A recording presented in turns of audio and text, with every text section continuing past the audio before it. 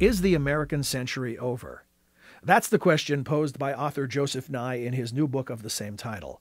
Whether framed as a U.S. decline or the rise of the rest, there is no doubt that the global landscape is changing and that all nations, including the United States, must adapt. Nye discussed his analysis with Wilson Center President Jane Harman during a recent visit to the center. That's the focus of this edition of Rewind. Remember, the term American century was coined by Henry Luce in 1941, and he used it to try to get the United States involved in World War II. After World War I, the United States was the most powerful country in the world, but it didn't live up to that. We retreated into isolationism and did not become central to the global balance of power. There are polls that show that something like nearly half of the American people think that China has already or will soon pass the United States. And there are books that are written about the Chinese century, meaning the 21st century. And one of them by a British author, Martin Jock, has a revealing title. It's called When China Rules the World. If you look at R&D and the technologies of this century, biotechnology, nanotechnology, the next generation of information technology, the U.S. is generally at the forefront of all of these. People say, oh, well, look, my colleague Graham Allison just testified before Congress, said, look, China outranks us in patents. Doesn't matter. If you look at those patents, they're not serious patents.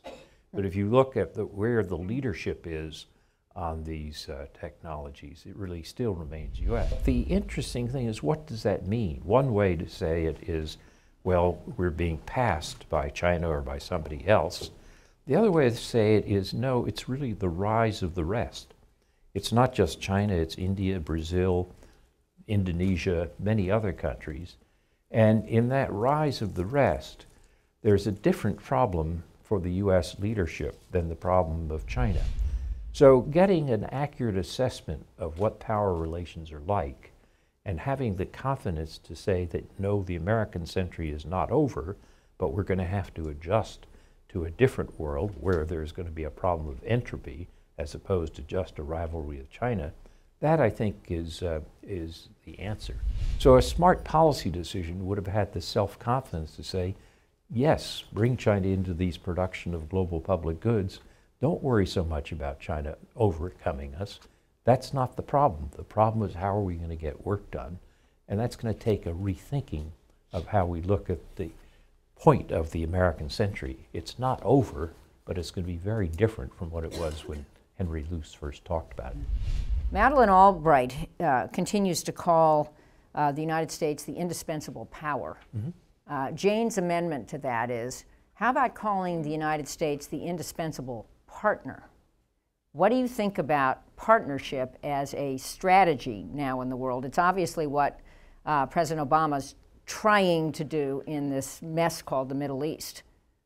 Build a coalition of the willing and have partnerships with other countries who agree to share the burden of bringing some order. I think the trouble with indispensable power is that it tends to put people's backs up a bit.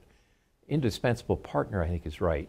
And you can justify it on a theory called collective goods theory, which says that when you have a public good or collective good, if the largest potential consumer doesn't help to produce it, nobody else will. If you're a large country, if you don't produce the public good, whether that be stability or monetary stability or dealing with climate change or whatever, nobody else is going to be able to do it.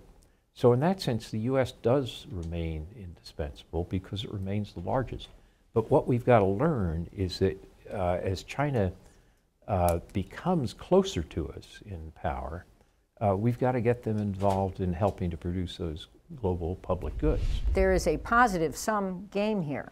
Mm-hmm. It's not all a zero-sum game. Right. And if we think about that, and we think about why friends matter, we can enhance our power by being friends with these rising powers rather than diminish our power.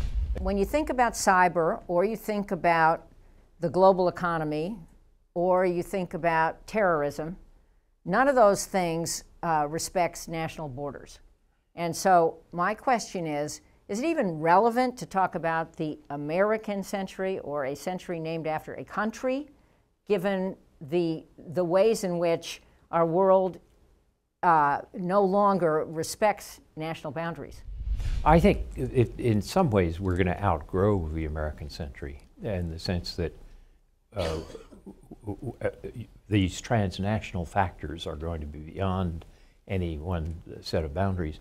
But the reason for still using the term American is your indispensable partner. If the U.S. doesn't take the lead, the others don't. I think it's not going to be an American century in the way Henry Luce thought about it, but it is going to require Americans to take a lead, and that's going to mean we're going to have to give up what I call American exemptionalism. I mean, people talk of American exceptionalism. We also like to give ourselves exemptions. For more information on this and a wide range of vital international topics, visit wilsoncenter.org.